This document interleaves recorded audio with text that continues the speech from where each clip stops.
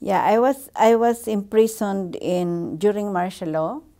At that time, I was a student at the University of the Philippines, and we abhorred the way the President Marcos governed the nation. He imposed martial law against the wishes of the people. He trampled on our rights, and so we fought hard. But we paid a high price. Like, I lost my sister. My sister was killed in detention. Me, I was also imprisoned. I gave birth to my oldest daughter in prison. And so when I came out, I told myself that I will devote my time to fighting for human rights, because I don't like any Filipino or anyone ever again to suffer the way we suffered during martial law. So when I went out, I helped in the campaign for the release of political prisoners, and I helped in the campaign for the welfare of the political prisoners, visiting them and giving material support to them. No?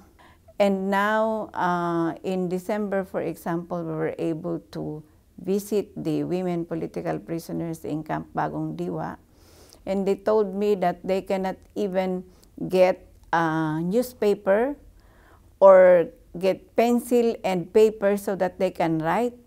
I said, it's worse than martial law, because during martial law, we were able to get books and newspapers, and we have ball pens and papers to write on what we would like to write. This government has the penchant of hiding the political nature of the cases of political prisoners by slapping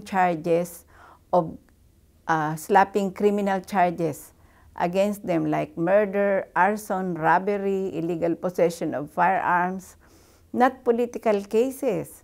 And so when we raised the campaign for the release of political prisoners, Executive Secretary Lasherda said, there are no political prisoners. I said, oh, he sounds like Marcos, because Marcos was like that. He said that there are no political prisoners, while there were hundreds of political prisoners inside.